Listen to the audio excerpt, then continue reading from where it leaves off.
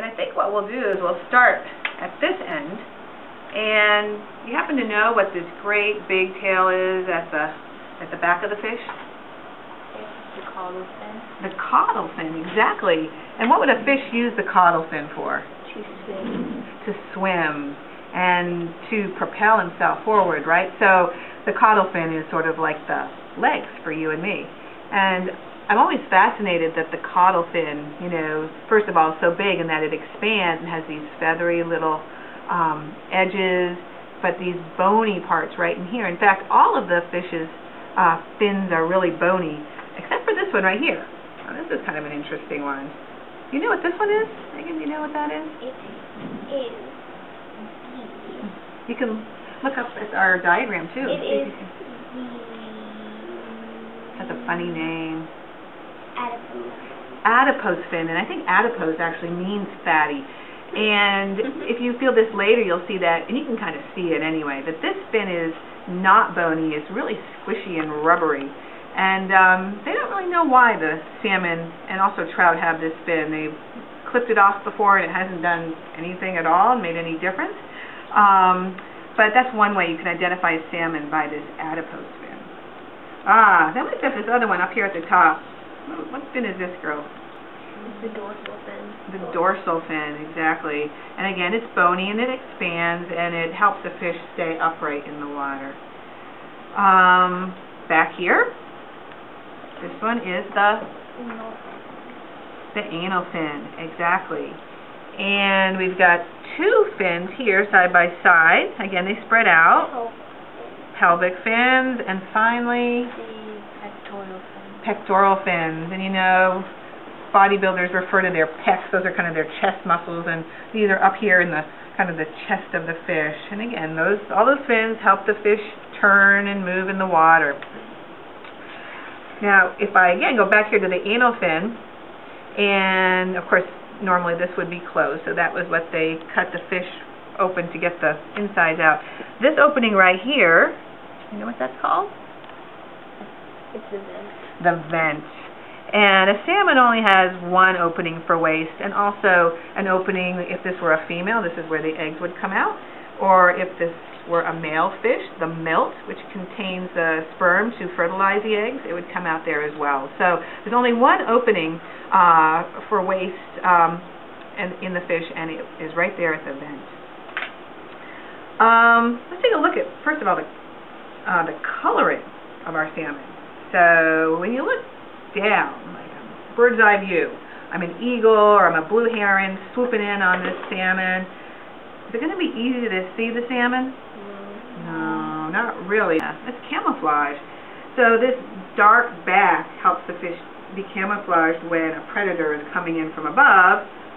But if we've got a harbor seal or some other predator that's underneath the salmon coming from below, this is really white. Yeah, so the lateral line picks up vibrations in the water, and so it sort of serves as the salmon's ears. The salmon doesn't have any ears like we do, so there are no openings for ears, but there's an internal ear, and that also picks up vibrations. So between the lateral line and the internal ear, the salmon, you know, picks up those vibrations and can escape a predator or avoid something that it thinks is dangerous.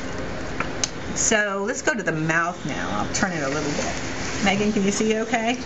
Yeah. So the salmon has this really beautiful hinged jaw. I mean, you can really see how it can open its mouth wide if it really needs to. Almost like a snake does. Now, we can't unhinge its jaws, but it's got this real flexible jaw.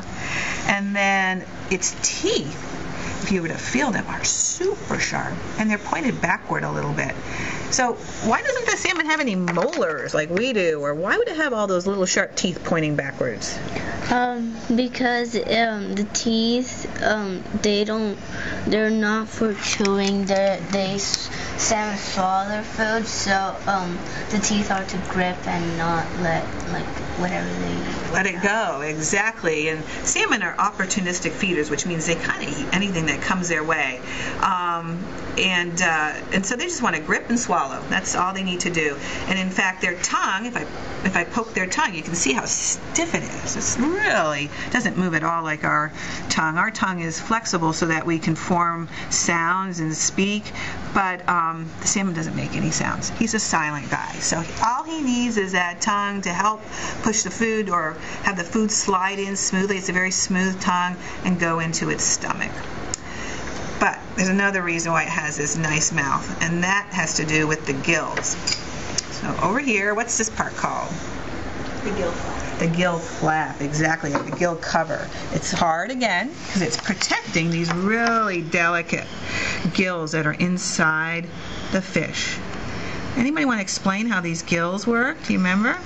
When water goes in through the salmon's mouth, it goes through the gills, and the fish doesn't swallow it. So the water goes through the gills, and the gills absorb the oxygen, and the water goes out. Exactly. It's called osmosis. So the oxygen molecules can be absorbed by these feathery gills and the membranes in them, but the water molecules cannot. It's like a sieve when you go to strain spaghetti, and the spaghetti stays in, but the water pours out.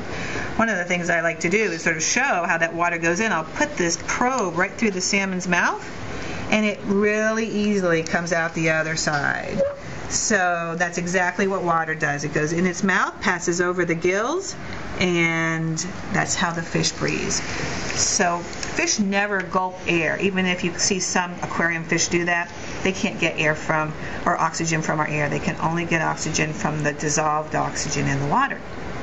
So what do we got here? What are those two things? Those are nostrils. Yeah, and why would a salmon need such big nostrils? Those are pretty big for a fish. Because it needs it to smell, and also to smell its home stream where it was born. Exactly. Yeah, it needs that keen sense of smell to get back when it's going from the ocean back to its spawning ground. So it goes by the sense of smell. What about its stomach? It has its stomach, right?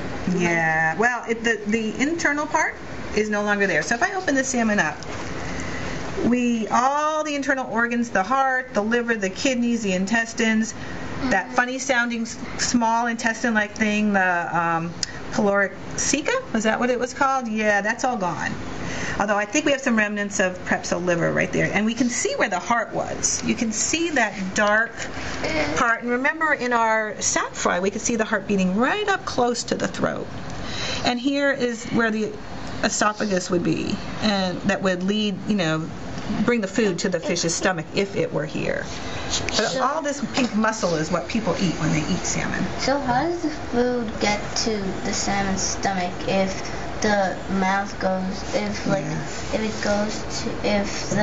water goes directly to the gills? It goes through the gills, but I don't know if I can do this. Sometimes I can. If I poke this probe through the other way, you see how it comes out its stomach, comes out its mouth? Is it there? Mm-hmm. Yeah. Yeah, exactly. So that's the food tube or the esophagus. So when it gets ready to swallow, that food can go right down that tube that's, been cut off.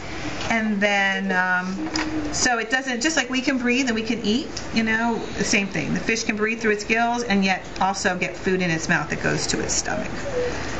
So, good job. Thanks, girls, for helping me look at this salmon. You did a super job.